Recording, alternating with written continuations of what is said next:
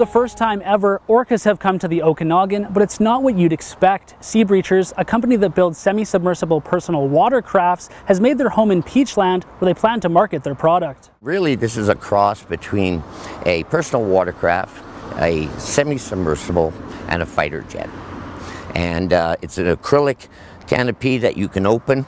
You can drive on the surface on a beautiful day like today and soak up the sun, but when you decide you want to get a little crazy, you just close the canopy, you pressurize it up to about 16 psi's, and then you're ready to go. You can go underwater and then jump, or you can barrel roll, or you can bunny hop. Retiring in Peachland, Clark and his wife believe the Okanagan is the perfect destination for the Seabreacher, as the area is ripe with tourism throughout the summer. There's a company in New Zealand called Hydro Attacks.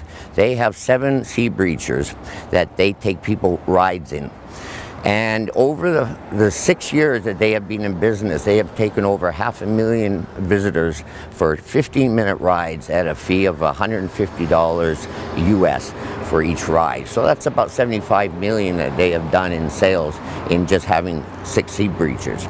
So it's a very profitable industry for anybody that wants to get into the ride service. The rental industry is something that is different. Training is required before you would take a boat out like this, but once they're trained, I'm sure any rental company would be very profitable. Clark says the training course through Seabreacher is a 1 to 2 day course that takes roughly 8 hours to complete. What's different about a personal watercraft to a Seabreacher is that you don't drive these, you fly them over the water.